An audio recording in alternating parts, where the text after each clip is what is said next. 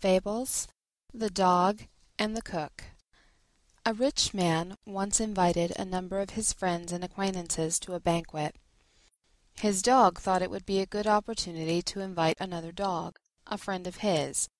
So he went to him and said, "My master is giving a feast. There'll be a fine spread, so come and dine with me tonight." The dog, thus invited, came, and when he saw the preparations being made in the kitchen, he said to himself, "My word, I'm in luck. I'll take care to eat enough tonight to last me 2 or 3 days." At the same time he wagged his tail briskly by way of showing his friend how delighted he was to have been asked.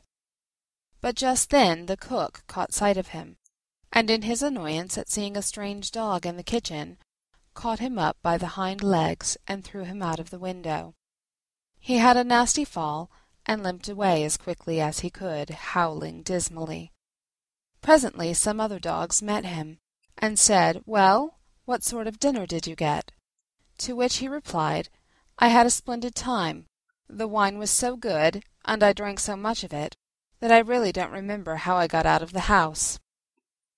Be shy of favors bestowed at the expense of others. End of The Dog and the Cook.